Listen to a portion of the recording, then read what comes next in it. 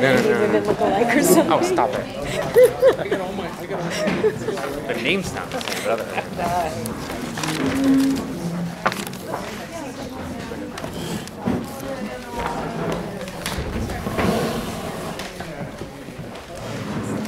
I like Chinese. I think you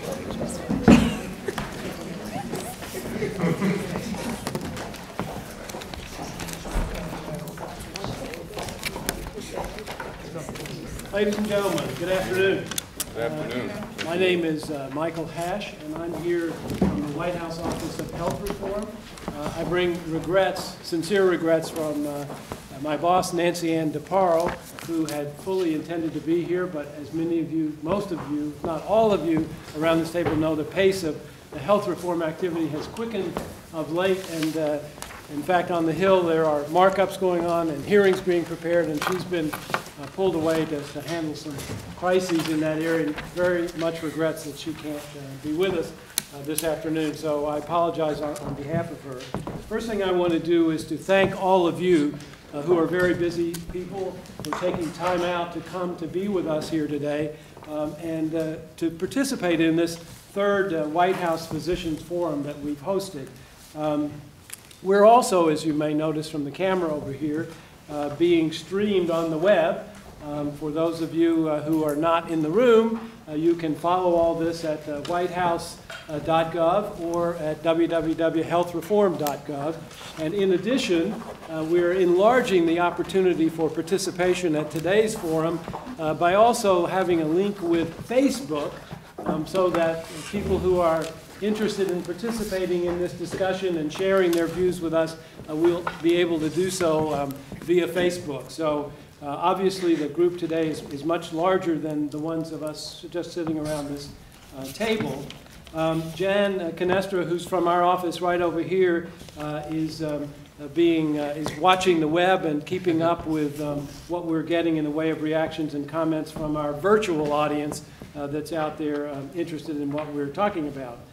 Let me just say something, I think, again, about something you all know, which is the President has a deep and very real commitment to healthcare reform. He's talked about it, obviously, all during the campaign and since he's been in office.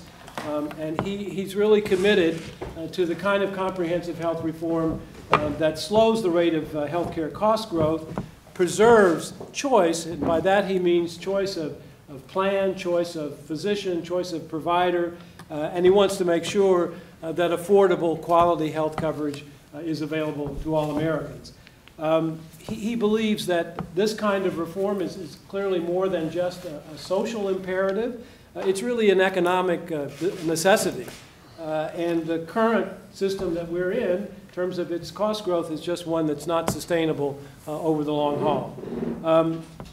Without doing something about bending the cost curve, I think all of us recognize that the rate of increase in health premiums for those fortunate enough to have coverage will continue to escalate and will burden severely workers, their families, and certainly businesses and government as well. So we really cannot afford to risk not addressing this and not addressing the particular levers we have as federal programs in the form of Medicare and Medicaid, because clearly this cost curve is contributing significantly to the federal deficit over time.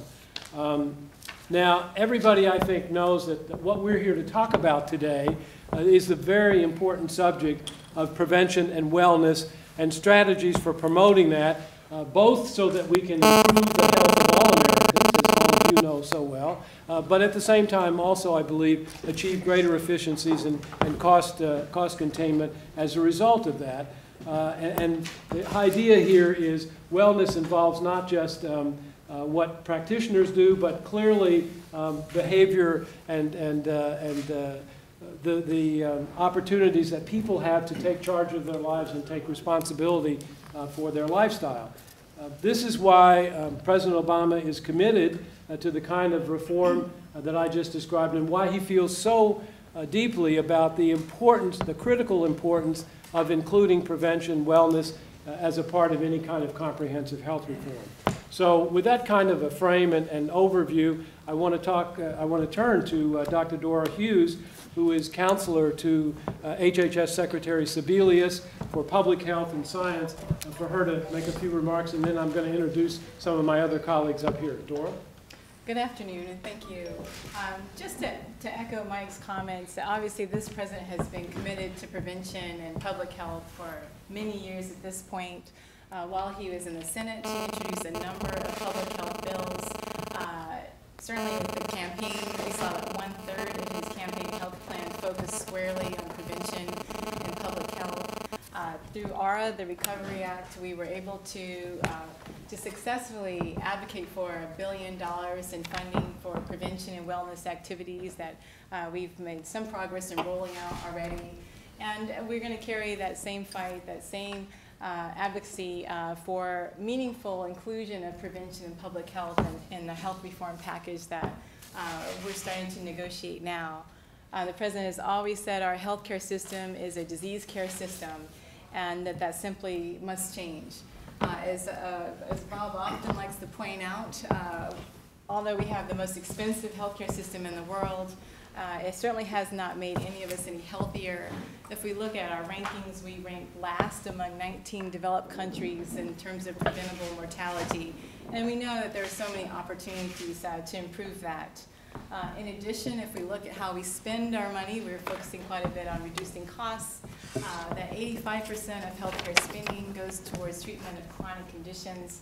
And yet, at the same time, only less than 4 cents of every dollar goes toward prevention and public health, which could prevent many of these chronic conditions in the first place, or certainly delay them for a number of years.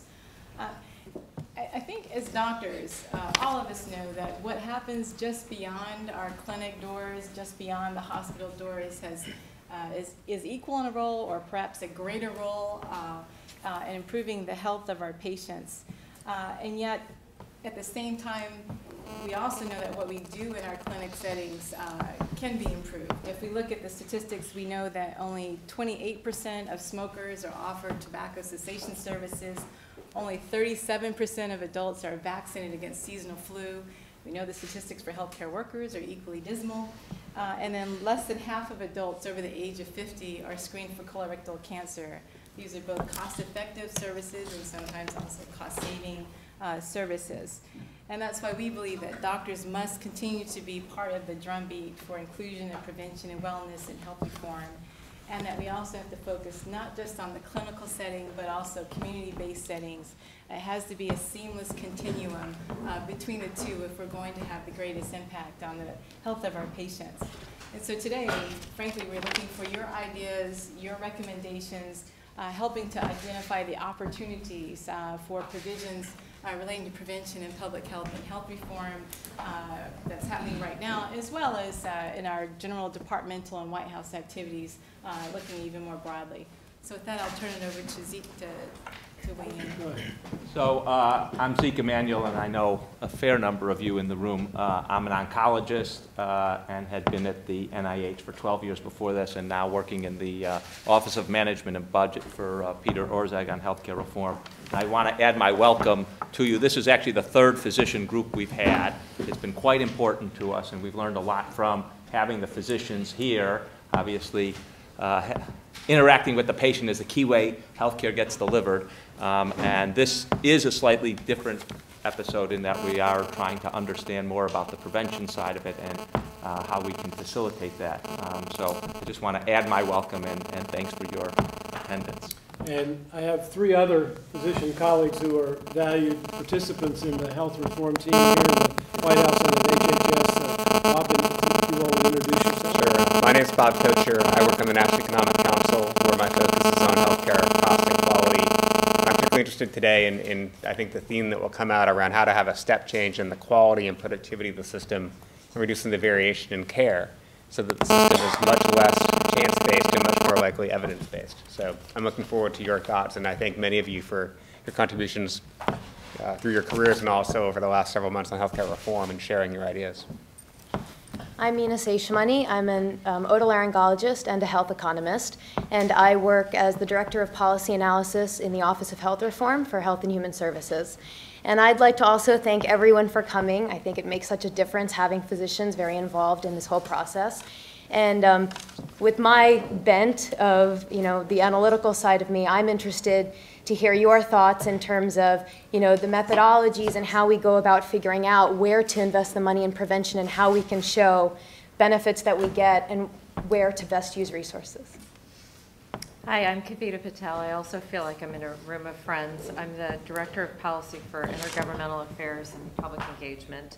I'm an internist by training and had a primary care practice for a while, so this topic is near and dear to my heart, and would also like to hear about some of the practical aspects of some of the trade-offs and decisions you have to make when you're talking about prevention and wellness in clinical settings, and how that comes into play when you're also wrestling with time and some of the other decisions that you have to make. So thank you. We don't want to take up a huge amount of your time doing this, but I think it would be useful if we went around the room and briefly introduced ourselves, starting with Lloyd. Yes, I'm Lloyd Dean, President and CEO of Catholic Healthcare West, which is headquartered in San Francisco, California, and we are a very large network of hospitals and other supportive healthcare services. Good afternoon. My name is Dr. Joanne Smith, and I'm the President and CEO of the Rehabilitation Institute of Chicago, and we are the nation's leading rehabilitation provider and actually the world's largest rehabilitation research hospital of our kind. And I'm Greg Kerfman, the executive editor of the New England Journal of Medicine, and in my previous life, a preventive cardiologist. I'm Omega Logan Silva. I'm the past president of the American Medical Women's Association, and I worked for 29 years at the VA doing research, administration, and taking care of veterans. I'm Dr. Charles Vermont. I'm from Prescott, Arkansas, a little town north of Hope, which is a famous place. I've been in general and family practice there for 22 years, and prior to that I went to medical school at the University of Arkansas, and prior to that I was a physician assistant in a little town called DeQueen, which is also in southwest Arkansas, and I see about 45 to 50 patients a day, direct contact one way or another, and sometimes a lot more. So I'm in the trenches. Hi, I'm Don Berwick. I'm a pediatrician, and I'm president and CEO of the Institute for Healthcare Improvement, IHI. We're a nonprofit organization that works on improving healthcare all over the world. Hi, my name is Alice Chen. I am a hospitalist at UCLA and a clinical instructor there as well. I'm also the executive director of Doctors for America. I'm here with several of my colleagues from Doctors for America. We're a grassroots group of thousands of physicians across the country in all 50 states. And the four of us are here at this table not to be ourselves, but to represent our 13,000 members. And we've brought their comments with us. You're not going to read. Give us a hernia, right? I'm Tim Williams, full-time clinical practice, radiation oncology, Boca Raton, Florida, and president of the American Society for Therapeutic Radiology. Walter Willett. I'm chair of the Department of Nutrition at Harvard School of Public Health and primarily do research on nutrition and lifestyle and the prevention of chronic disease. I'm Neil Halfin. I'm a professor of pediatrics and health services and public policy at UCLA. I direct the UCLA Center for Healthier Children, Families, and Communities, and also direct something called the Blue Sky Health Initiative. I'm Susan Blumenthal, and I am the director of the Health and Medicine Program at the Center for the Presidency and Congress. We're with the president of the Mayo Clinic, co-chair a commission on new directions in health and medicine, where we've underscored the power of prevention.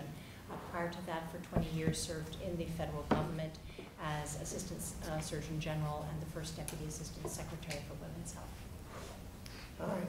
I'm Willarda Edwards, and I am President-elect of the National Medical Association, and I am an internist in private practice in Baltimore, Maryland, just down the street. And got caught in the rain coming here, but happy to be here. But you about ways away. My name is Vivek Murthy. Very happy to be here with all of you. I'm the president and co-founder of Doctors for America, and also a hospitalist at Brigham and Women's Hospital in Boston. Hi, my name is Jen Finestra. I work in the Office of Health Reform. I'm going to be the connection to all of the comments that are being submitted on Facebook and on healthreform.org census.gov as well as whitehouse.gov. And for that matter, I have the first comment. This was one submitted to Facebook. People can live chat as well as submit questions right now. And the comment is, for those working 12 to 16 hours a day, preventive health care can be very difficult. For example, struggling with child care. The question would be, how can we make it easier for people to focus on prevention? Well, let's hold the question, though, in the introduction, because that's a hard question that will take more than a second to answer. Yeah. Okay, Diane. My name's Diane Meyer. I'm a geriatrician and a palliative care doctor from the Mount Sinai School of Medicine in New York City, and I direct the Center to Advance Palliative Care. Kim Garson, I'm the provost of the University of Virginia, and if any of you know what that is, you can tell me. I'm a recovery medical school dean there, and started the Master's of Public Health program when I was transferred to the American College of Cardiology. Good afternoon. I'm Corinne Houston. I'm the Executive Vice President and Chief Policy and Program Officer at Partnership for Prevention. We're a national independent nonprofit here in Washington, D.C. And for the past 18 years, we've been totally devoted to getting evidence-based prevention and health promotion into our health system. So obviously, I'm thrilled that we're talking about prevention. I started out as a family practice physician and then switched over to the public health side. I was at CDC for almost 15 years. I'm Rahul Rajkumar. I'm in the last week of my internal medicine.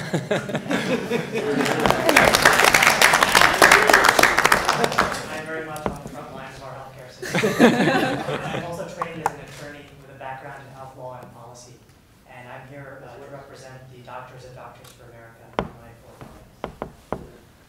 I'm Judy Bigby. I'm the Secretary of Health and Human Services for the state of Massachusetts. Prior to that, I practiced primary care for 25 years, and also ran Brigham and Women's Hospital's community health programs, and am a former president of the Society of General Internal Medicine, the only organization representing primary care. And then her real claim to fame is she survived me as a medical student. So. Barely. I won't tell.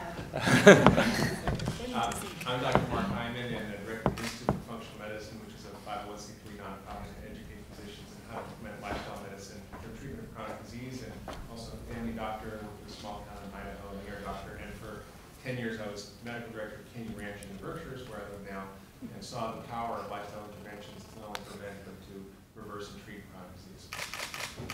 I'm Joe Thompson, a pediatrician and prevention specialist in Arkansas. I served as the Surgeon General cabinet level advisor to Democratic Governor Beebe, formerly Republican Governor Huckabee. I can attest that. No, you were the weight loss program that he's the guy.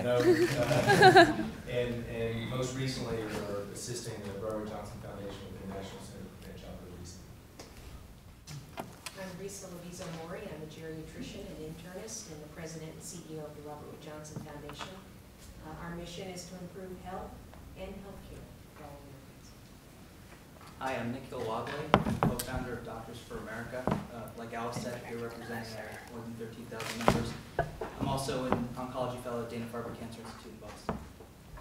I'm Chuck Ginsberg. I'm a pediatrician. I was chairman in pediatrics at UT Southwestern for 18 years, and now I'm the interim dean at UT Southwestern.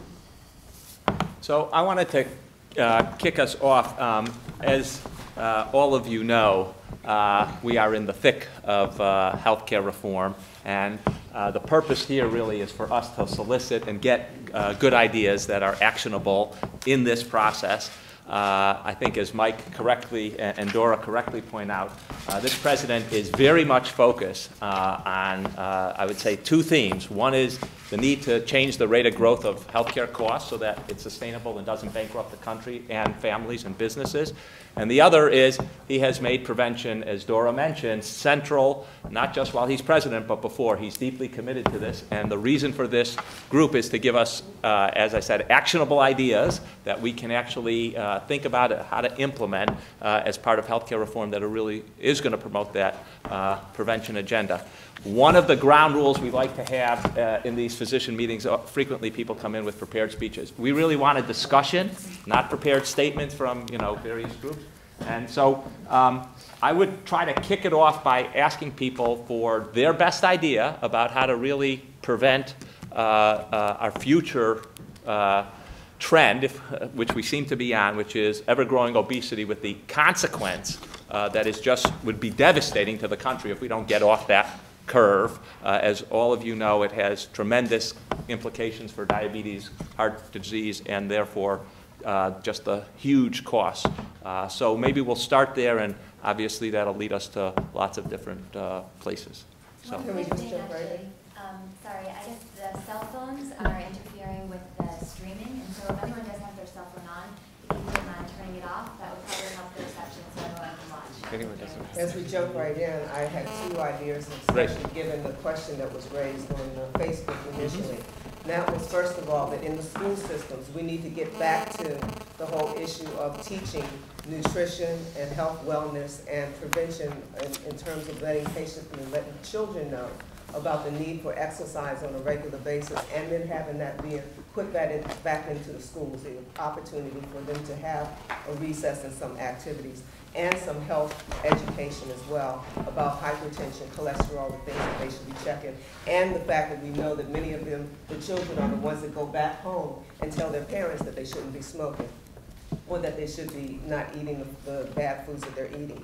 Additionally, when it comes down to that question, particularly about adults, the recommendations that I have heard from other people is that why don't we have more time being set aside in our work days, in our 2-week pay period, where you take at least 4 hours, give the employees at least 4 hours in which they can use that time for making that dental appointment, seeing that ophthalmologist, having their urology check or their GYN check.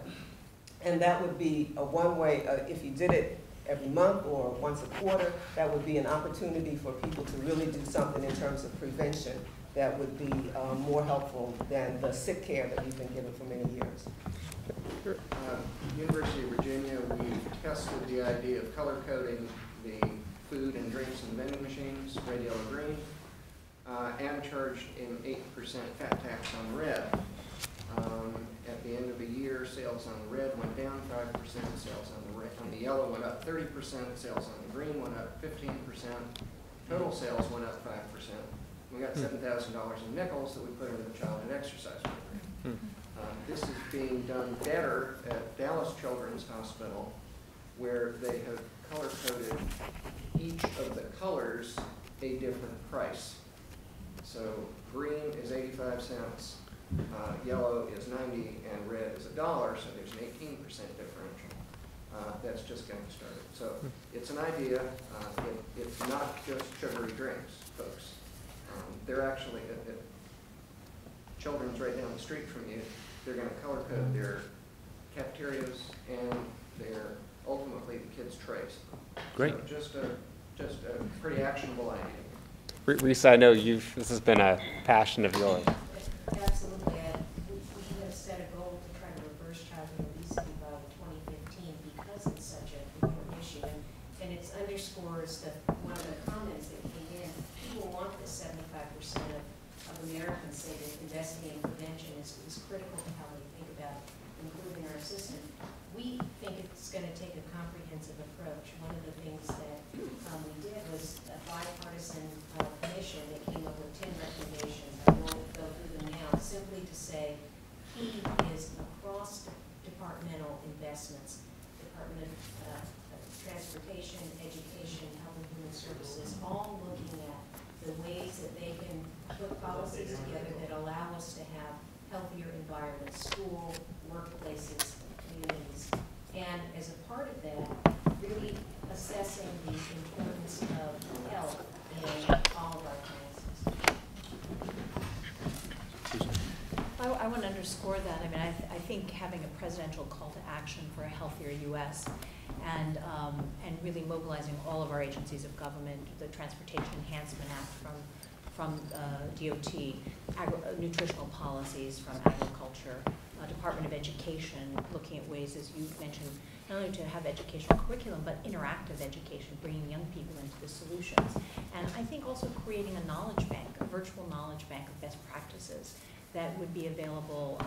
You know, when we give out research grants or demonstration projects, we don't really ask for the results. People publish them in scientific journals, but we don't ask for them back in a user-friendly way so that they could be posted on a website because in certain communities they'll never get a grant, but if they could have a cookbook of how to establish a smoking prevention community program or a healthy nutrition program in their community, they could customize that to their community, along with clinical practice guidelines for prevention.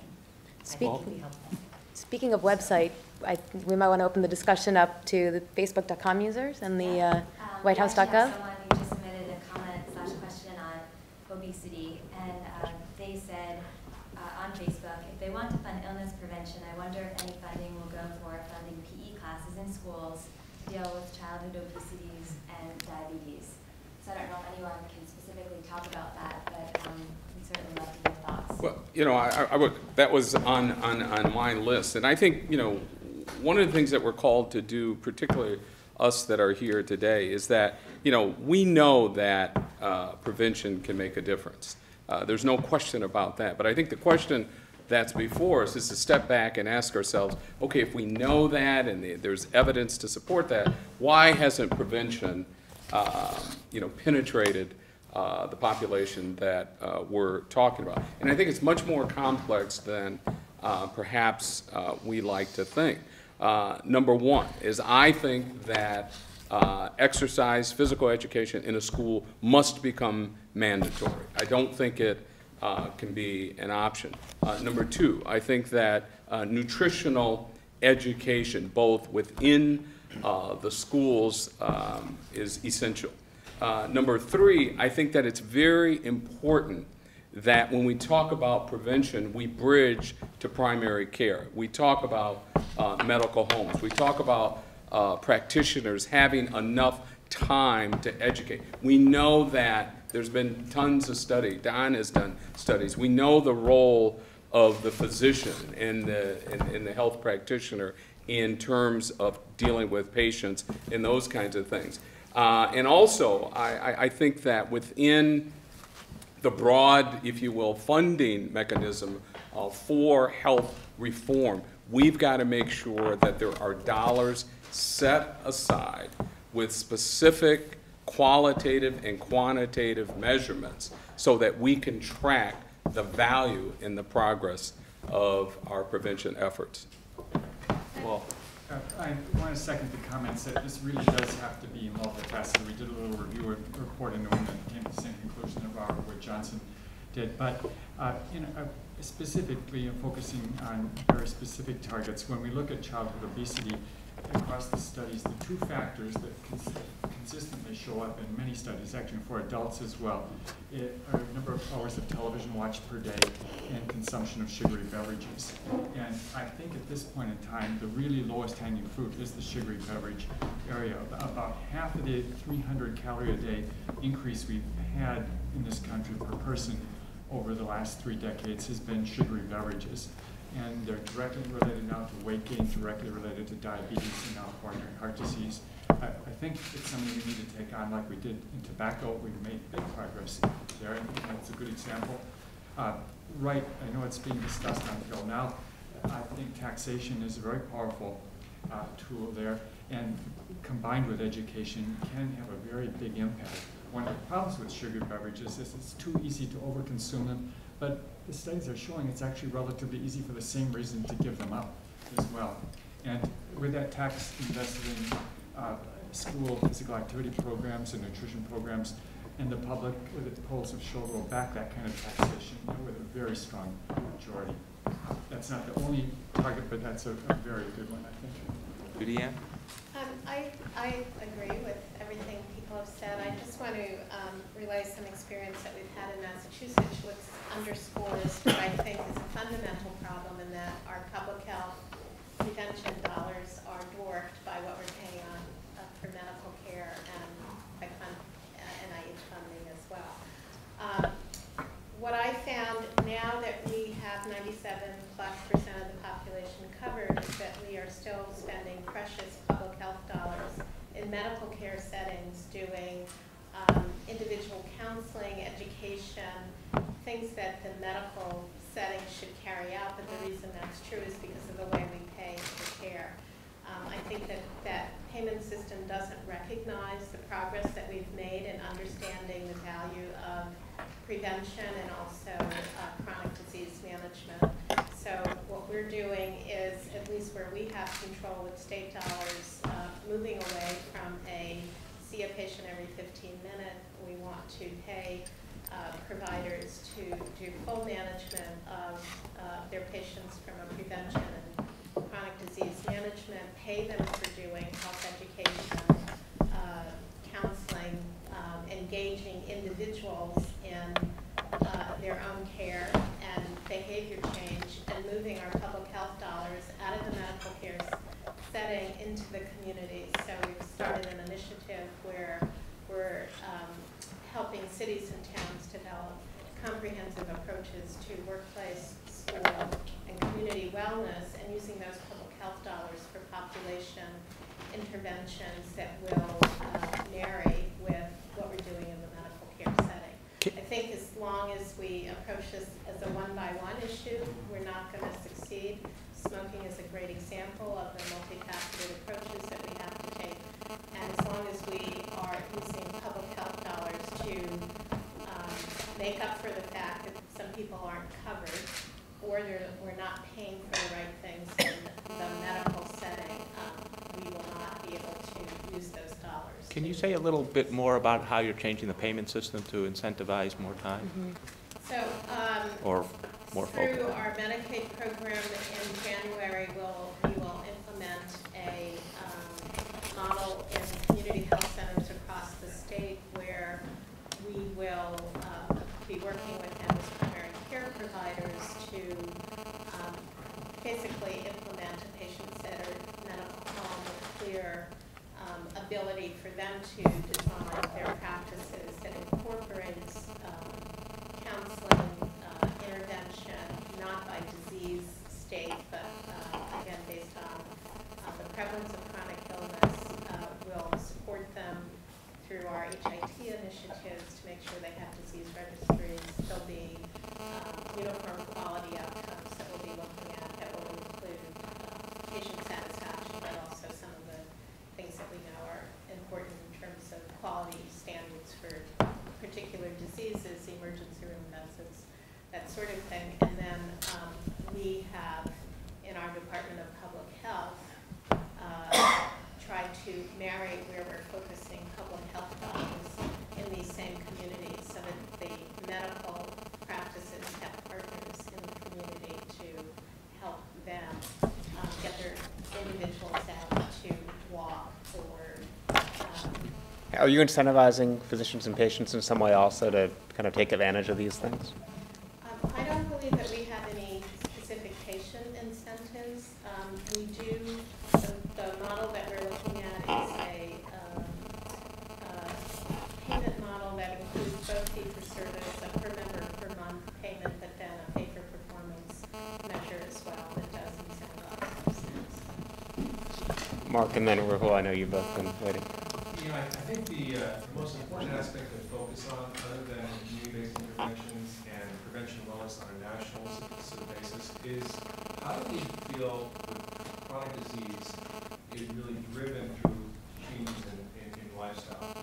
And that if we don't actually reimburse, create a mechanism within healthcare reform that actually pays for physicians and community teams and ancillary health professionals to create interventions based on lifestyle treatment of chronic disease, not just intervention, but taking people who are already sick and making them well, I think we're going to miss an enormous opportunity that really accounts for most of the costs. And Dr. Ornish and Royce and I have actually come up with a very actionable plan which is based on an evidence-based that looks at lifestyle interventions for people who are already sick. And it's estimated that the 5 major drivers of chronic disease, diabetes, obesity, heart disease, and some cancers, that over 5 years, there could be, if everybody who had these conditions adopted this, would save $930 billion in healthcare costs, and if 30% adopted, it would be $300 billion. And the point here is that this is a treatment, not necessarily prevention. And reframing the concept of prevention is, in this instance, taking people who are already sick and using the best available treatment. We know, for example, last week the New England Journal showed that diabetes patients did not improve outcomes by giving surgical or angioplasty interventions, and they were equivalent to medical therapy, which doesn't work as well as lifestyle interventions, which have been proven. So we know from Kurt's trial that angioplasties don't really improve outcomes in cardiovascular. We know that lifestyle does, and the problem is we don't have a mechanism for reimbursing comprehensive, coordinated, integrated teams that are accountable for results, that drive innovation in healthcare, innovation in delivering lifestyle services, and drive innovation in primary care practice. Because we're really also facing a primary care shortage, and there's got to be a mechanism for changing payment based on utilization to bundle payments for this is basically a DRG for a lifestyle intervention treatment, but it shouldn't have to be held in terms of a cost scoring metric to the same thing as other preventive strategies, because it's really a treatment.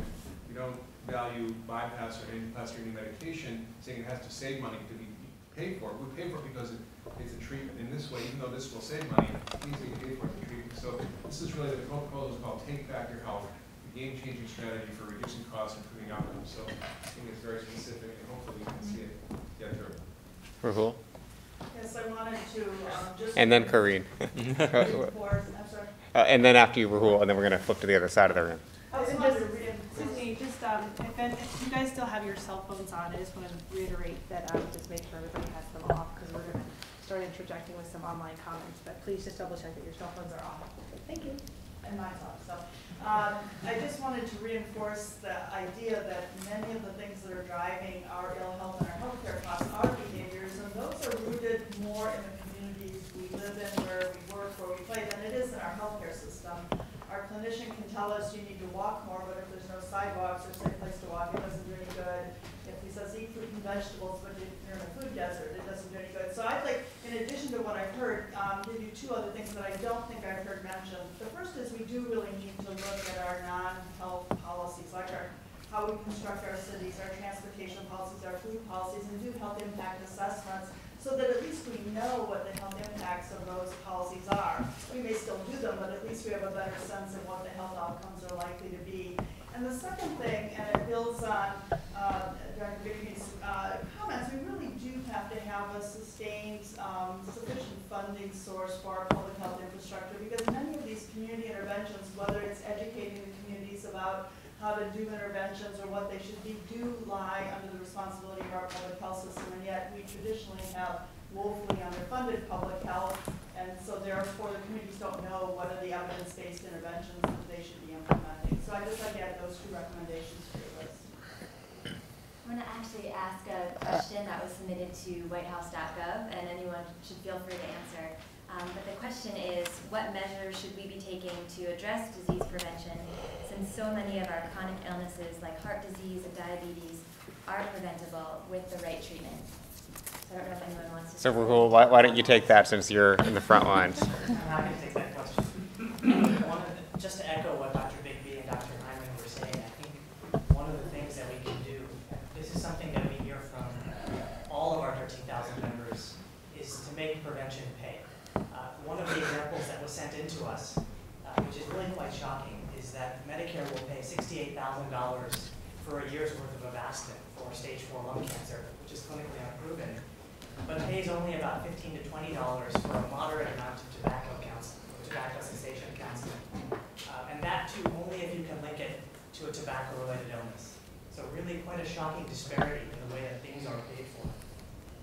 And I'll leave it to people like Dr. Bigby, Dr. Hyman, and all of you to come up with innovative solutions to this. But as a matter of process, one thing that we would really ask is that you find ways of including rank-and-file doctors, people who are on the front lines of our systems, in this discussion. Because what we have here is the leadership of medicine, and it's really an honor to sit at this table, but not people who are out in the community. And the people that I think of are people like my parents, who are both in community practice, who really are not engaged in the political process and don't understand what is going on in terms of healthcare. Well, Dr. Vermont? Yeah, I'm in the community. There's an old saying, health is wealth. And when I was growing up, fresh air, you ate right, you got exercise, because in the 1950s we didn't have all this amazing science. And our parents had gone through the Depression and World War II. My father survived diphtheria, and it was health is wealth.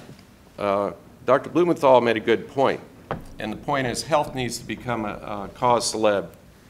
Like global warming, or like Susan Komen, like prevention of breast cancer, treatment of breast cancer. The gentleman from Harvard, you can tax soda, but you're up against the Coke and Smile, okay? And all the other advertising and all the other lifestyle things that go with American life. And so if you want a healthy society, you're going to have to make health a premium product in people's lives. I mean, good health is a lifelong achievement. Don? I agree with everything that's been said. I'll just add a few other thoughts. I co-chair the U.S. Preventive Services Task Force. Don't let prevention escape the rigor and discipline of scientific study. U.S. Preventive Services Task Force is a fabulous investment, and I think it should be continued and beefed up. There's a lot of political correctness around prevention. Keep it scientific. Second, I'm intrigued by the importance of population health measures.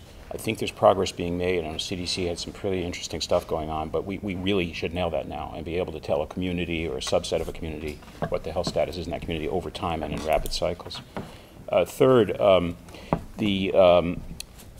I think it'd be helpful for our thinking, your thinking, to distinguish primary and secondary prevention, as Mark was talking about. Secondary prevention saves a ton of money. It's very effective and preserves life and extends life, and it's important and requires integrated care systems to do it properly, I think.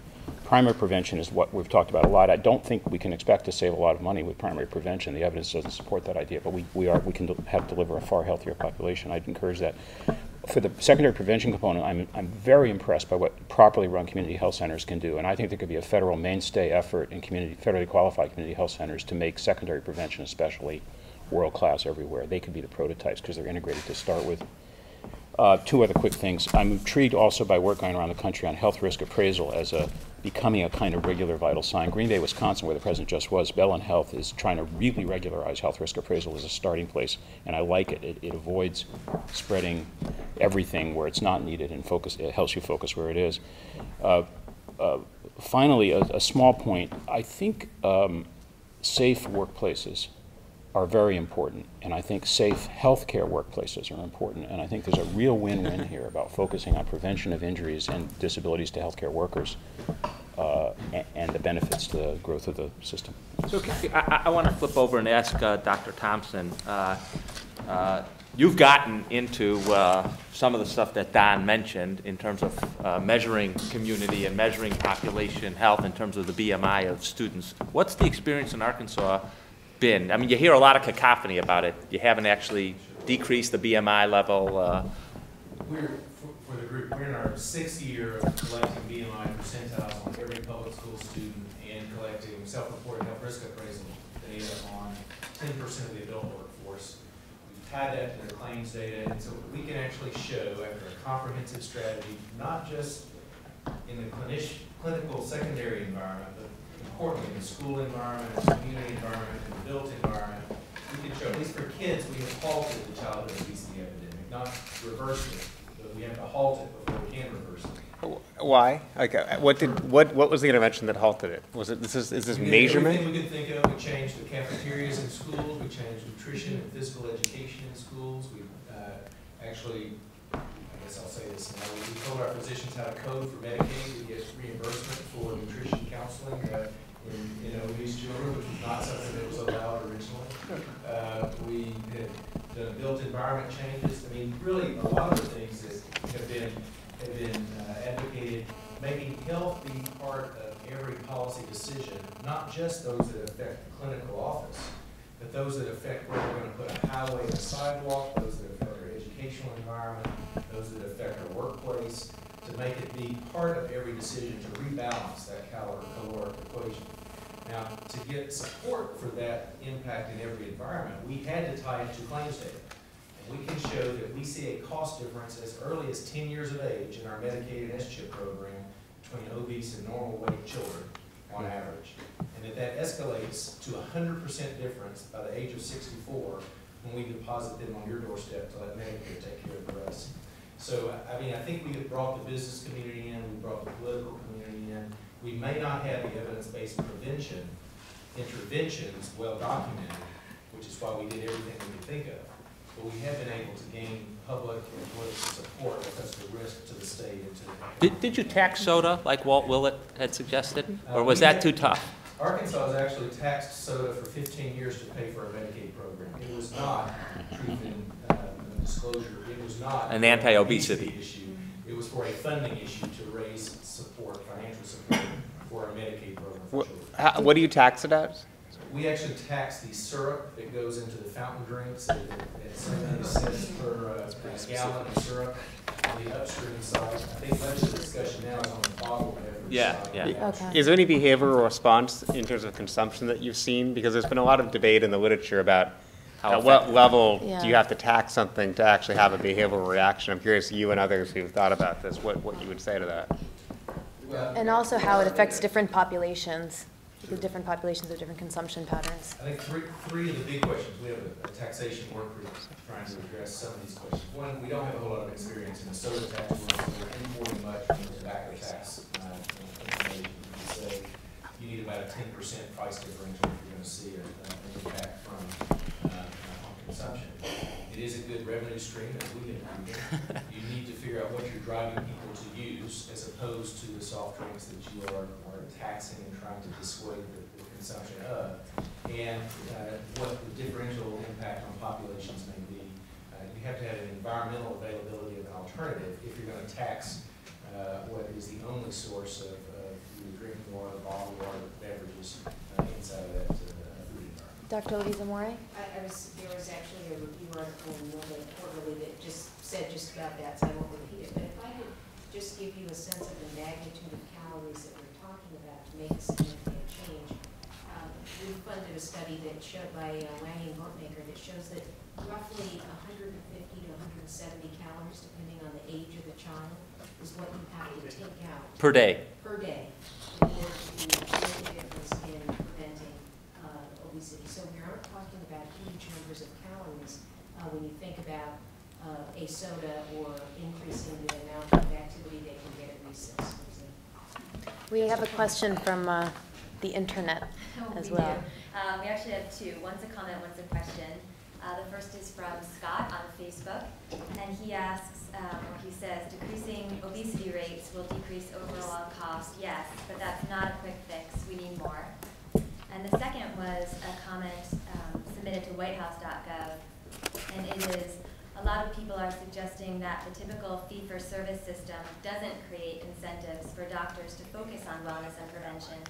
Is that true, or is there anything we could do about that? So it's definitely true. Dr. Halfman?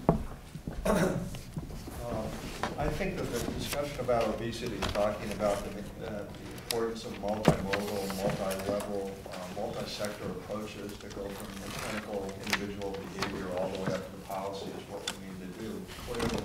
But obesity is not the only time bomb that's ticking away in our population. Thank you. And what we know is that obesity is a developmental disease, the same way as heart disease is a developmental disease, as well as mental health problems. And we know that all these problems start in childhood, develop over time, can be prevented in childhood, but we miss the boat.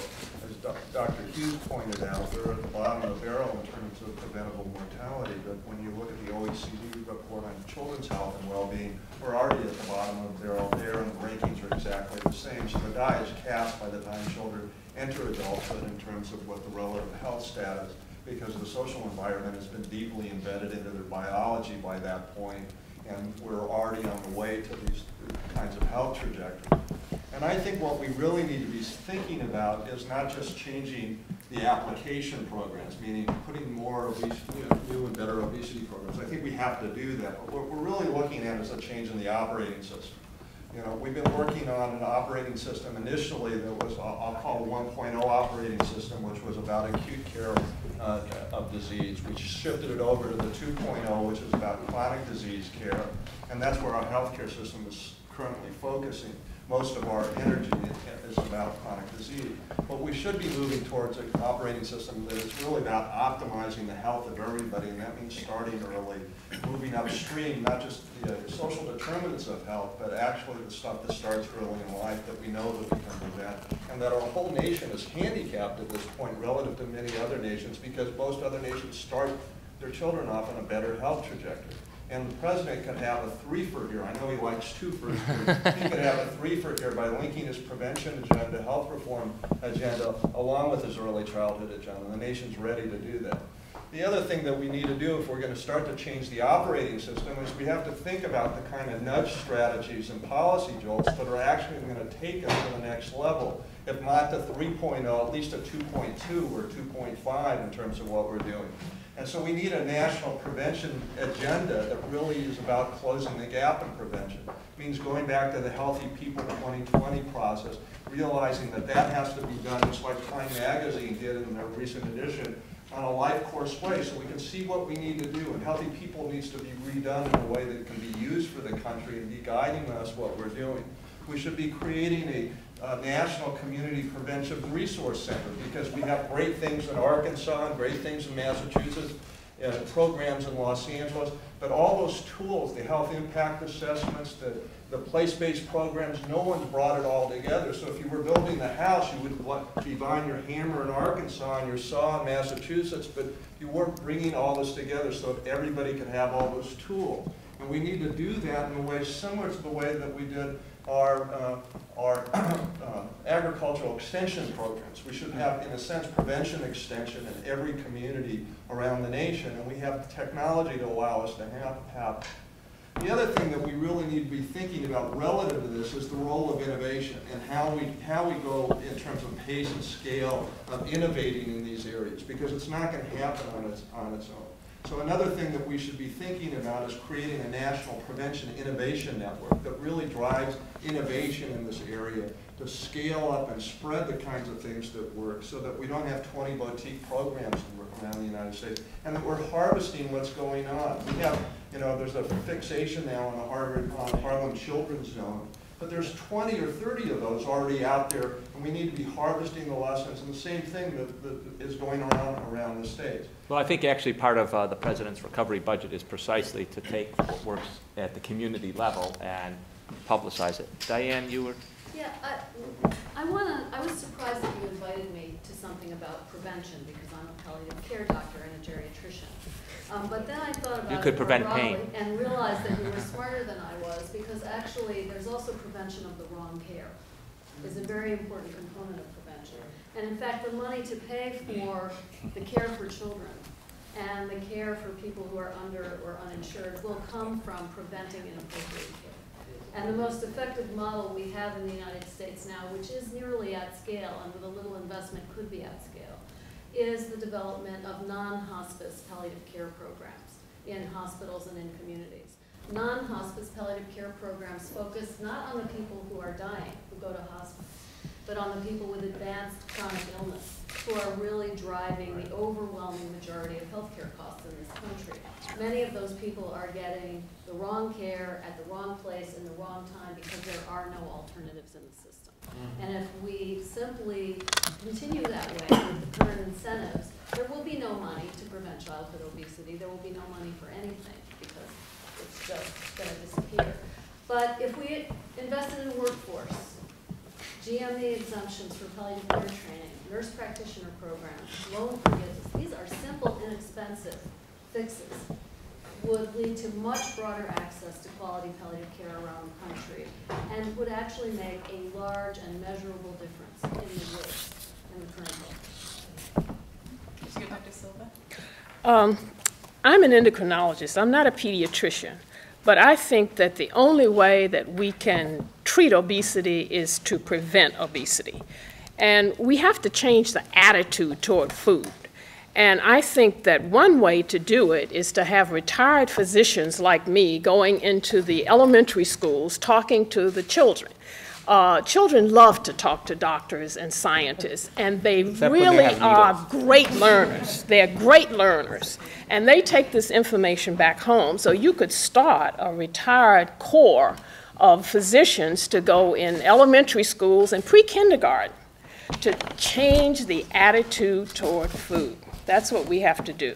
I think obesity is driving much of the sickness in this country, and we have to prevent it rather than treat it, because we do a dismal job of treating it.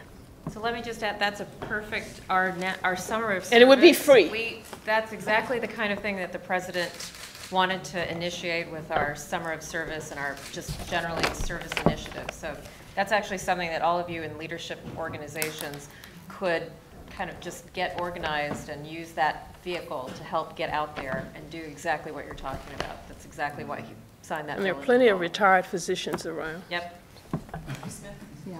I want to pick up on the palliative care, really the wrong care concern, the unintended consequence and wrong care that we don't want to wander into. And I think relative to our discussion about primary prevention and starting early and aligning, the Institute of Medicine calls for the alignment of, or improvements of healthcare through better alignment of what we do, and that includes the economic basis for what we do. And so for primary prevention, there is a misalignment in fee-for-service versus even the notion that's gotten a lot of wind and has in some instances makes a lot of sense, which is bundling. For primary prevention, the bundling at the acute care hospital doesn't really give that economic stake to the primary care physician to impact the patient in a preventative way. So while I'm not a primary care doc, you can see that there's that gap, and you see that in the communities talking with physicians, that how does that work if the alignment with bundling for some diagnoses makes sense. For prevention, it really doesn't, because there's no skin in the game. Now, I want to talk about the secondary prevention that Dr. Berwick mentioned, and also maybe even tertiary prevention, because in my business, we deal with the other spike, demographic spike that's happening in the United States and around the world, which is the aging demographics. And we all know that the longer you live, the more likelihood of disease, and certainly the more likelihood of disability. And if you just take stroke, for example, which is the leading cause of disability in this country, we know, we've been at the Rehabilitation Institute of Chicago, we've been doing studies that show that even if you just get a patient with hemiplegia to walk, that you have a very effective tool for preventing secondary complications and disease. Everything from contractures to spasticity to pain, neurogenic bowel and bladder, pressure sores, and so forth. And in fact, there have been studies that show actually walking in individuals with neurologic disease prolongs life and the quality of life, which we think is cost effective, although cost improvement or overall cost studies haven't been done. So as we think as a country about sort of the notion of bundling, let's not forget that there are unintended consequences in terms of palliative or secondary prevention, rehabilitation care that somehow doesn't fit with that. And I think we would be penny-wise and pound foolish, particularly with the aging demographics of this country, to sort of cause the acute care paradigm to shift patients who have chronic disease or disabling disease to a lower cost setting, when in reality the cost outcome may be disastrous. There are a lot of people in the country that have survived cancer, one form or another type of treatment. We have a lot of them down in Boca Raton, and we tried to develop, such a system where we have a process, a program that they can enter, that they can be followed along in the future. And we didn't know what to call it. Wellness was a possibility. We ended up calling it a survivorship clinic as opposed to a wellness clinic or anything. And it's worked out really well because we co-locate all the ancillary services for the patient, the physical therapy and occupational therapy, speech therapy. If it's one thing the cancer patient is going to deal with, it's pain. So we have pain management, tied into, we have psychosocial resources, nutrition. And so we run patients through this multimodality evaluation, and then we follow them along with time. And the main goal is to keep them out of the hospital. It's getting to the point where the hospital is no place for sick people. And so by keeping a track of them and keeping them under surveillance, you end up saving money in the long run because you have such a close scrutiny of them. And so it could easily be rolled out into other chronic disease management systems like congestive heart failure, where they enter survivorship programs. I think that should be cultivated. On the oncology side, it's been a huge winner for our patients. First of all, I agree very much with what's been said here today, and I think that some of the comments that Lloyd made earlier about prevention being not just a singular issue, but really a comprehensive health reform issue, are really the thoughts that are echoed quite loudly by the thousands of members that we have who submit all of these comments which you see here today. And in going through these, actually there are a couple of interesting themes which emerged, which Angelica reminded me of. One of them is that there is a critical recognition that for prevention to happen, primary care really needs to be reformed.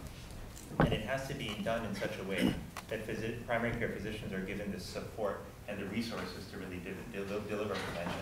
And this is not to say that I think primary care physicians should be the source of all prevention. In fact, I don't think they can or should be, and I think there's a greater recognition among many of the people we hear from that the concept of things like the medical home are wonderful ones that need to be explored, where we have physicians working with other providers to really extend a lot of the preventive services which can lead to real benefit. That said, though, there's, I think, a more fundamental issue which has to do with how physicians are trained, which is that we are not trained in medical school and in residency programs to focus on prevention. You know, prevention is not a sexy topic like deploying a stent is, or like perhaps being in the OR and doing surgery. And it's unfortunate because it leads a lot of medical students and residents away from careers that may focus on prevention. That culture is really something that we have to change, and we have to start fairly early in changing it.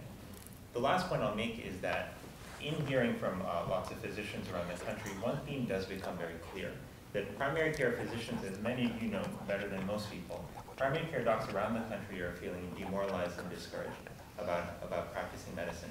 They're feeling discouraged about the difference that they can make in their patients' lives. But that said, many of them are ready to lead, and they're ready to contribute their ideas if they're engaged and if they're encouraged. One of the things which I want to commend all of you on, and Nancy and DeParle on, and the President is really putting together these types of forums to engage physicians.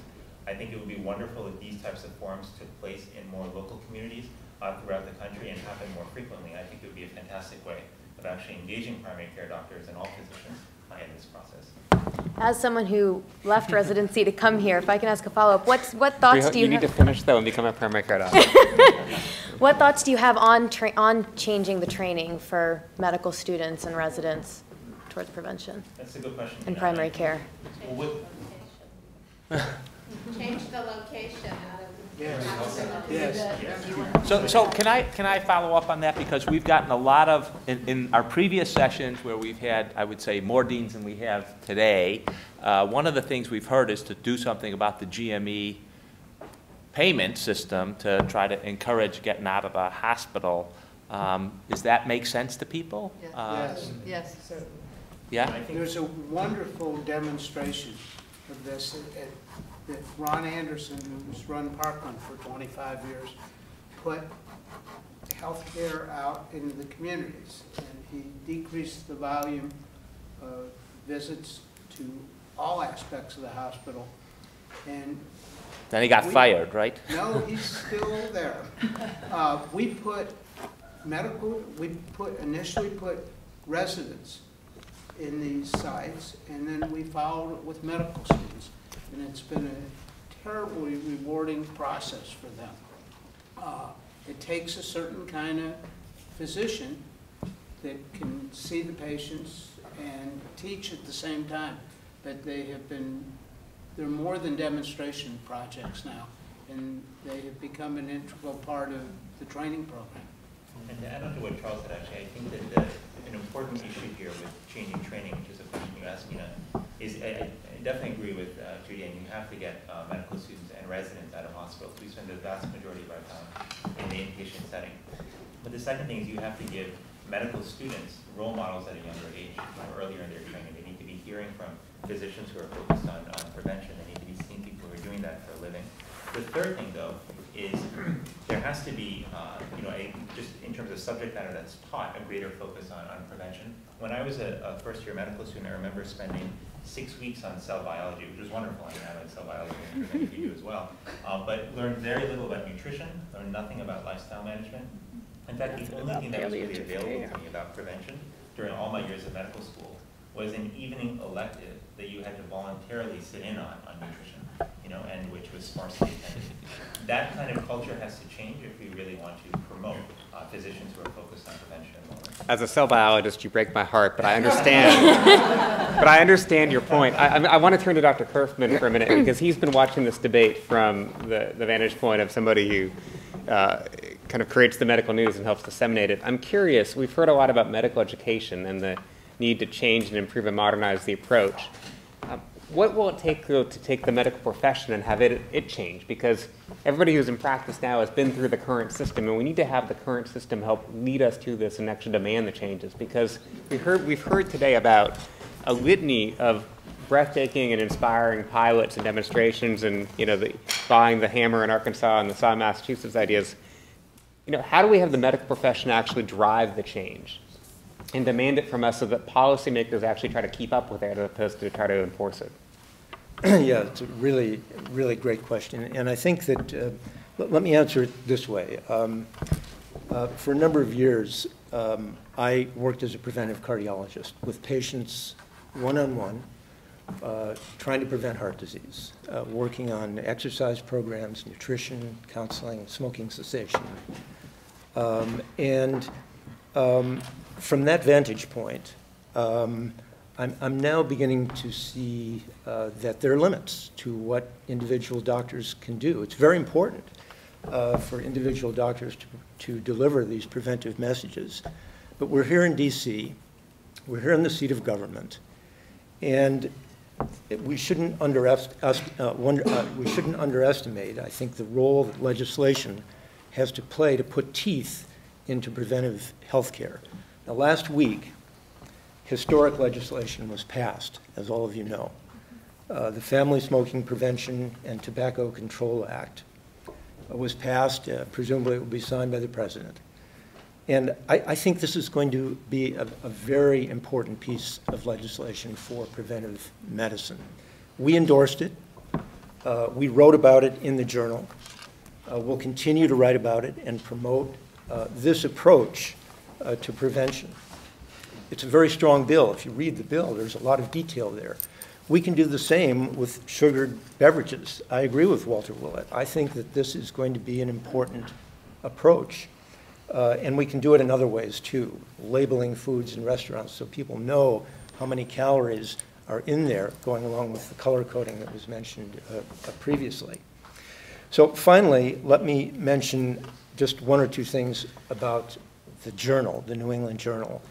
That first of all, we are very committed to publishing articles on healthcare reform. We've been trying to keep on top of healthcare reform every week, publishing articles online, in print, to capture this very important story, but also the story of preventive medicine. So I just want to open our door to all of you, that if you have things that you want to communicate, get in touch with me, because we really want to promote these ideas. Dr. Wagle, you've been asking for a while to jump in. So. Well, I want to pick up on that and also on something Vivek said, which is to answer your question about how to change the culture and how physicians can change the culture. And one of the things we hear a lot from our doctors is that we had a series of payment reform house meetings across the country where doctors got together and talked about what they would like to see. And some really interesting things came out of that. One of the things, a complaint or a problem that people kept raising over and over again was the fragmentation of care. And we heard it from all doctors, especially primary care physicians, that the care was fragmented. They didn't see the same patients. They didn't see their patients continuously.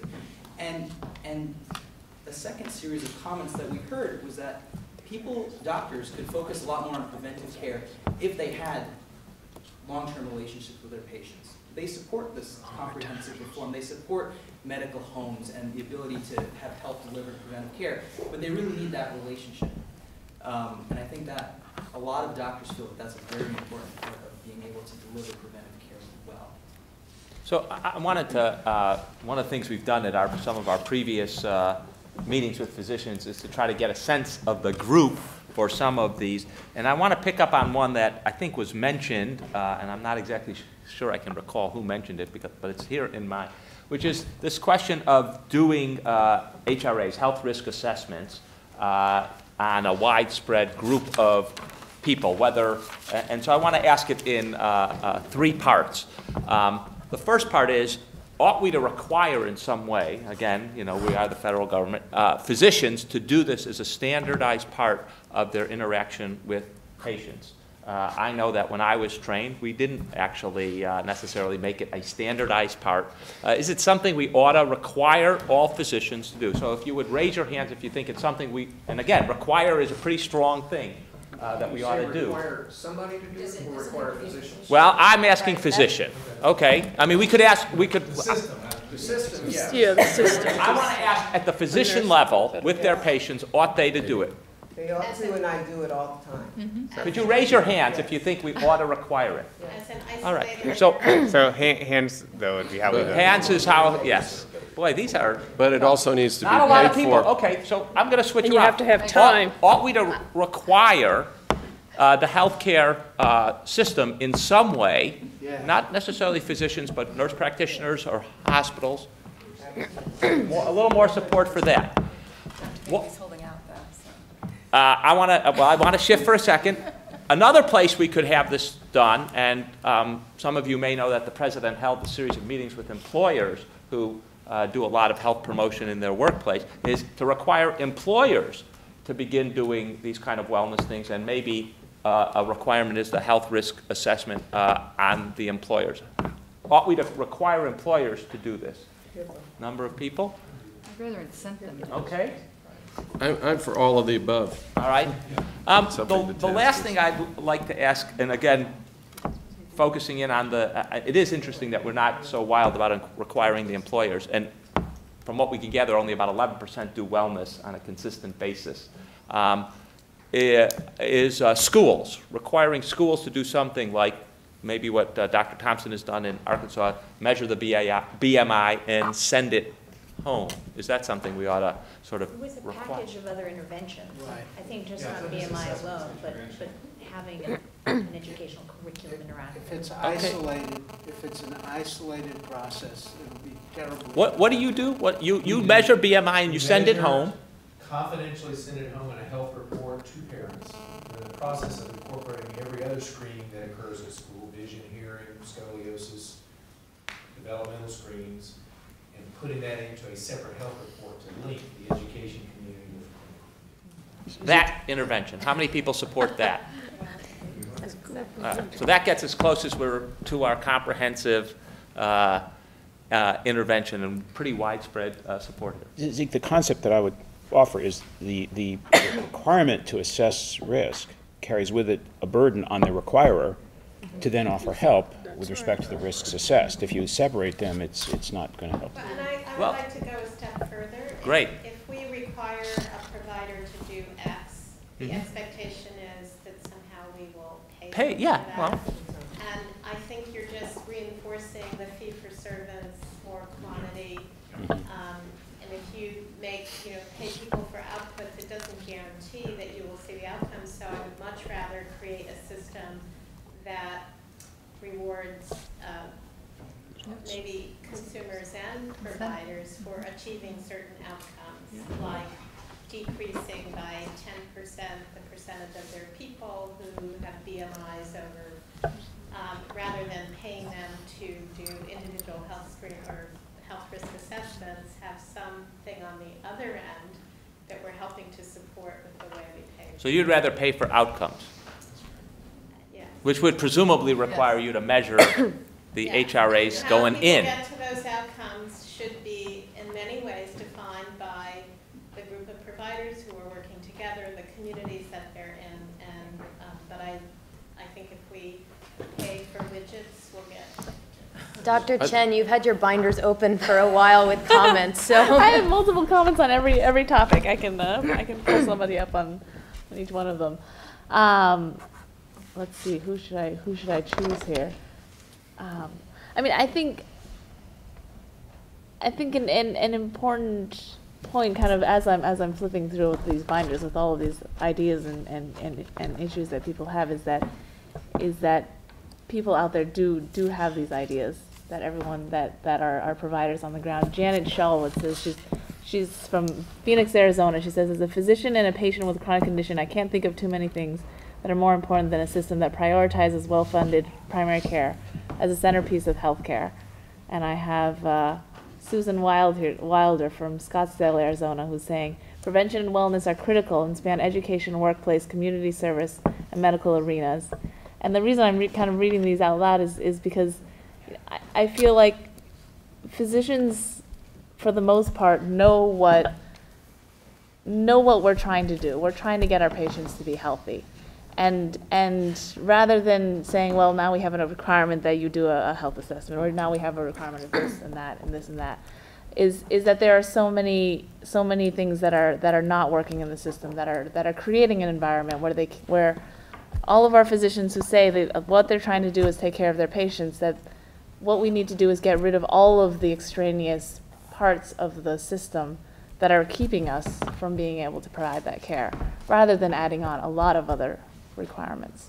Can I just interject where we started out, and one of the questions that was raised, where do we add about 2 more hours to everyone's 24-hour day so that they can then access all this preventive care? And I didn't hear that as we talked about education of the doctors and kids. Where are we then going to also set aside some time so that maybe as we demand that employers provide health insurance, that they also then are required to do something in terms of giving an incentive to allow that patient or that person to take some time to access the preventive care? Have we had any discussion about that? It's a great point. Could I follow up on that a little bit? That it's interesting that many of the leading corporations in the United States have developed quite sophisticated employee wellness programs, and they find there's great dollar return for investment on those, and some of them actually pay their employees back some of the savings there. So in some cases, that's the real test, that prevention actually can save a lot of money. But the interesting thing, we do have to flip it around. Only 11% do it, and it turns out to be a handful. I mean, we have met and we have studied this pretty extensively, and it's a limited number that have actually done it, despite what does appear to be a consistent theme about the return on investment. Yeah, right. A lot of them, well, you know all the reasons why some of them don't. But I wanted to point out that one of the biggest businesses in America are healthcare systems. And very, very few have implemented these. And I was just struck being in the Brigham and Women's Hospital quite a bit the last few weeks. It's very clear the employees, staff, professionals, and non-professionals are very much participants in the obesity epidemic. It's rather horrifying. And that's going to it's bad for them, it's a bad example for patients. It's clearly running up costs of healthcare because of unhealthy employees. And I go down to the food service, and they're being fed the fuel for the obesity epidemic. And we really should be doing the best. And actually, the federal government could have very strong levers there to require institutions that receive federal funding for patient care actually have good employee health services.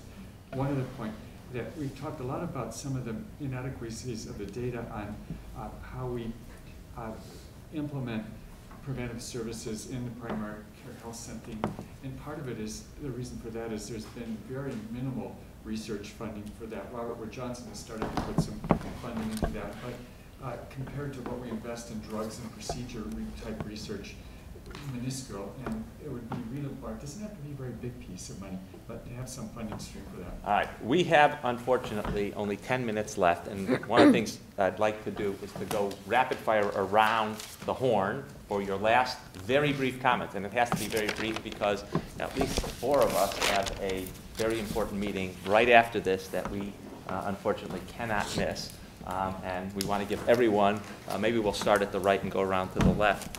I was all prepared. Okay. So Dr. Ginsberg. I would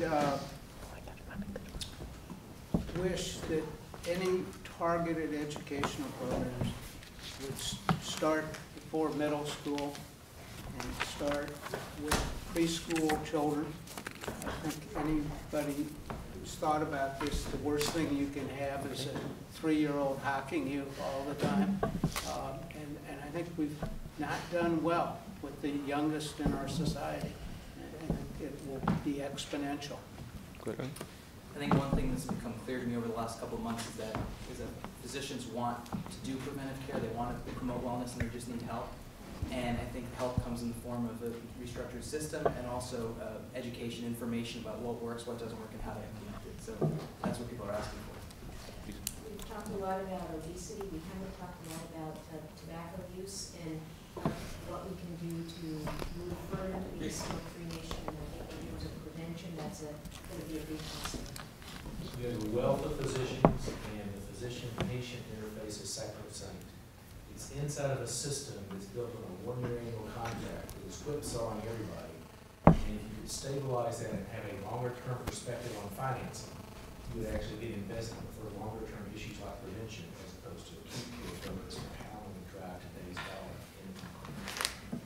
It's really about the money, and the money is in the treatment of chronic disease, and we have to have a new model and tools for treating chronic disease that will be a catalyst and lever for a lot of change, including new metering and primary care, groups of patients, groups of teams to do this, and it also will create a tremendous amount of accountability by paying only for results. So all of a sudden, for outcomes, we really great primary care, create a catalyst for change in a culture of wellness by one simple thing, which is reimbursing lifestyle treatment of chronic disease.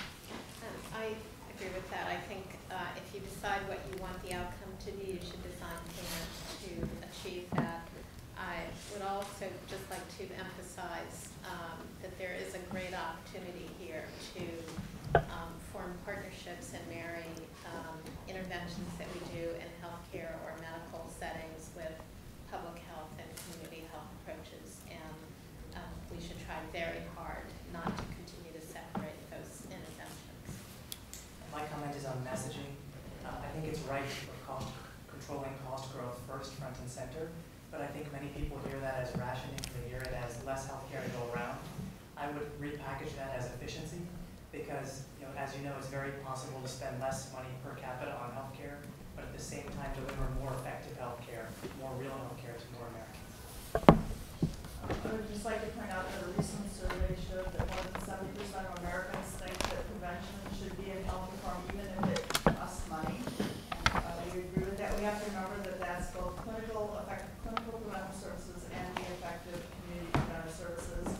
And I think we just have to really make sure that the concerns about cost don't mean that prevention gets dropped by the wayside as we move forward with health prevention. So I just like to urge the president of the state firm and real health reform studies. A 30-second actionable idea. We are piloting a grandparent corps for the delivery of preventive consulting out of federally qualified health centers, in addition to using American College of Cardiology and going out with people who have been discharged with heart failure to remind them daily weights, medication adherence. We're paying them, and we're doing it right now through a grant. But the use of community health workers, actually, last time I looked, there is a grandparent in the White House. The idea of a whole overall community health worker grandparent corps we're working on. We can talk about health reform till we're blue in the face, but if we don't talk about medical and nursing education and prepare a workforce to deliver health care of the kind that we want, we're going to have people over here doing interventional cardiology while we're trying to build different incentives. So the business case for medical education and medical schools needs to be fixed. The business case is towards cardiology, oncology, complex surgeries, and away from primary care, geriatrics, palliative care, because the medical school and hospitals connected to it can't survive under the current model. So until those incentives are changed, we will not have a workforce to deliver the preventive and primary care. Comments we from had over 1,000 comments and questions submitted during this discussion on Facebook and on whitehouse.gov, so thank you to all of the people around the country watching this discussion. And one comment I'll end on is poverty prevents people from eating properly. It is cheaper to buy junk food than healthy food. This needs to change. One solution is community gardens. Everyone helps to maintain the garden and all enjoy the fruits of their labor. And I think that speaks to the President's Summer of Service initiative called United We Serve. And if you go to serve.gov, you can actually find guides on how to start a community garden. There's a back-to-school health guide, how you can promote children's health in your own community. And there's also a guide for seniors to start walking clubs. So I think there are ways that every American can help improve the health of their community. And certainly the online participants talked about that a lot today. Zach? Well, first I just want to say I really enjoyed this discussion today. As somebody who was trained in a primary care program, it heartens me to see a president in office and an administration that are really focusing on bringing prevention to the forefront. I think we have an incredible opportunity here to actually harness the intellect and the innovation of many types of healthcare providers, physicians and others, in solving this problem. I think we need to do so as well, and that if we don't, all the ideas and solutions that we come up with will fail, because there won't be people to actually implement them and ensure that they happen. So I think this is a wonderful opportunity for us to really engage physicians and other healthcare providers, and I hope that all of us can work together to really do that. For over 114 years, the National Medical Association has included in its mission the promotion of health and wellness in our communities, as well as the elimination of health disparities. So our organization definitely stands by the president with respect to trying to focus more on wellness prevention and trying to eliminate the healthcare problems that we have right now in our communities. Since 1932, only 1 to 3% of our healthcare budget was spent on prevention. That number has unchanged. And it's really time to move from being a sick care system to a healthcare system. And it means mobilizing health in all policies and health across all sectors of society. I think that we have some unique opportunities, and again, thank you so much for the ability to participate. 1/3 of Americans are enrolled in some sort of federal program, whether it's Medicaid or Medicare, the Federal Employees Program, the military system, and these could serve as real laboratories for being able to put in place many of the cost-saving preventive interventions that were discussed at all levels in terms of primary prevention, secondary, and tertiary. Also, in terms of establishing that prevention and wellness fund, hopefully there could be the creation of new innovative mechanisms to spend money across agencies, across silos, to come up with some innovative ways of delivering community preventive interventions. And then, lastly, accumulating this knowledge, because there's a 15-year science to service gap between the time of a new discovery and its wide dissemination in the community. In the information age, why shouldn't that be 15 seconds? And so by really gathering all that information together in a website, in an interactive one with social networking, maybe we can speed the time, accelerate the time of prevention to the community. If we're going to fund the prevention system in the future and improve efficiencies, we need to, and also build not just medical homes or medical neighborhoods, but really healthy communities, which I think is what we have to embed all that in. I think we need a dedicated, protected, flexible funding stream, the prevention investment fund or prevention trust fund, that is organized around a sort of business model, so that you have core fund that goes to states. You have transformation monies that states can apply for to do major transformation. And you have innovation funds that can only be used for cross-sector kinds of stuff.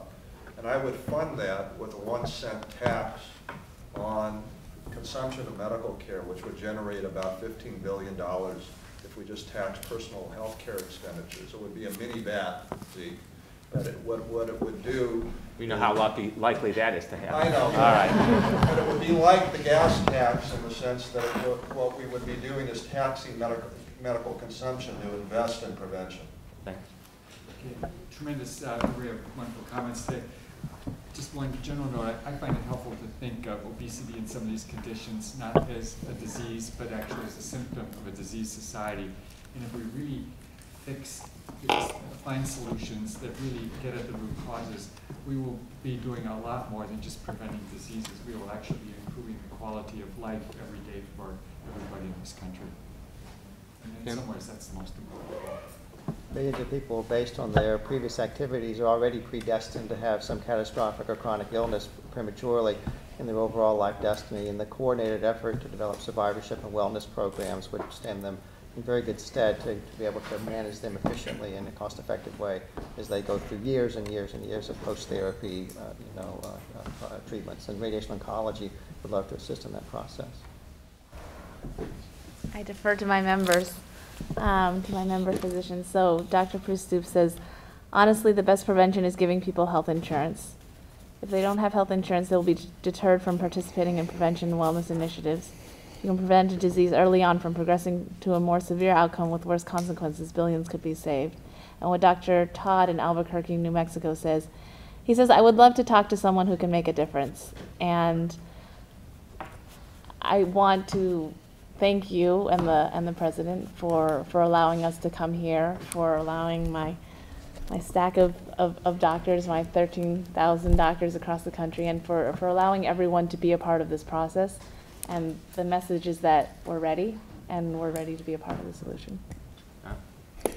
I'd ask the president to articulate a small number of quantitative, bold goals for the improvement of health status of American communities to be implemented at the community level, and I'd like him to ask the federally sponsored care systems, VA, DOD, federally qualified health centers, and the Indian Health Service to be in the lead in achieving those. I practice in a county where there's a lot of poverty and pathology, and it's underserved. And I just hope the president and the administration remembers that when you're already working under a handicap, we have certain needs that other places might not. We've talked a lot about preventing obesity. We haven't talked anything about preventing accidents, especially in teenagers. And two of the things I think we could do, physicians could certainly ask their teenagers if they use seatbelts, because we've had a number of accidents in this area where teenagers have died and they did not have their seatbelts on. And the other thing is that, can we outlaw cell phones? And the other thing is alcoholism in children. And I'm going to confine my comments to alcoholism rather than other drugs, because alcohol is legal. And we have a lot of children who are alcoholics. In our coronary disease prevention programs, it was nurses who did the health assessments and delivered a lot of the preventive care. And while I'm confident that we can rebuild the primary care structure in our country, and we need to do that, nurses can do a lot to do preventive care. And I think that we need to tap into that very valuable resource. I think long-term and short-term, the longer-term integrated community of physicians, hospitals, and so forth working together is a much better but longer-term solution. I'm just going to suggest a shorter philosophical framework for a shorter term, because it seems like the president is obviously on a fast track. We currently pay for health care based on the facility that you're in or the procedure that you get, and that's just wrong. We have to realign the payment. The dollars have to basically be aligned with the entities that influence the outcomes we want to achieve. We know that in every industry, in every business, if you align the economics with the outcomes you want to achieve, usually you'll get them. So I think on the short order, although it's painful, if we reframe our thinking and think instead of facility or venue-based, base it on diagnosis or long-term episode of care and the outcome you want to achieve. And then relative to physician piece, let's move some of the high-end procedure, click-it, ticket, sort of high, currently valued or high-price procedure-based payment to the primary care docs, and the docs who are in the trenches going to make an impact on the longer-term vision that we have. For me, it's just the simple realignment of the payment on a short-term basis will help us to achieve the longer-term, much more integrative, much more robust, and hopefully quality and outcome-based system. Lloyd, last word. Yes, I would say that a lot of what we discussed today, which was phenomenal, were programmatic kinds of things, and I'm very concerned about the policy aspect, and that some of these ideas become institutionalized, become policies. Secondly, I would say that one of the things that I'm struck by, that when we just here and in other venues, when we talk about wellness, when we talk about prevention, there's not the bridge to quality. And I think that quality must be redefined to include prevention and wellness. And finally, I would say that although we often come in on one end of it when patients present themselves in terms of the hospitals, that we as providers are poised and get it and ready to step up on the prevention and wellness side way before someone touches our campuses. And finally, last word is that all of our discussion, in my opinion, is for naught if we don't all use our voices in every effort that we have to keep the reform initiative alive and get it done, because wellness will not move forward on its own. It's got to be a part of a comprehensive reform effort.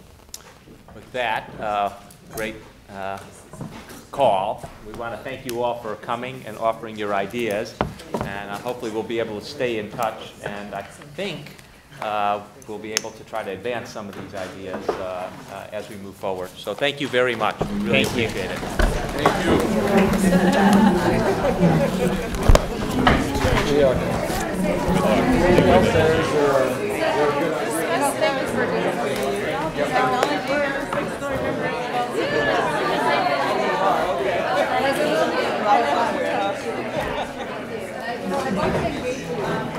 And nice meeting you, too.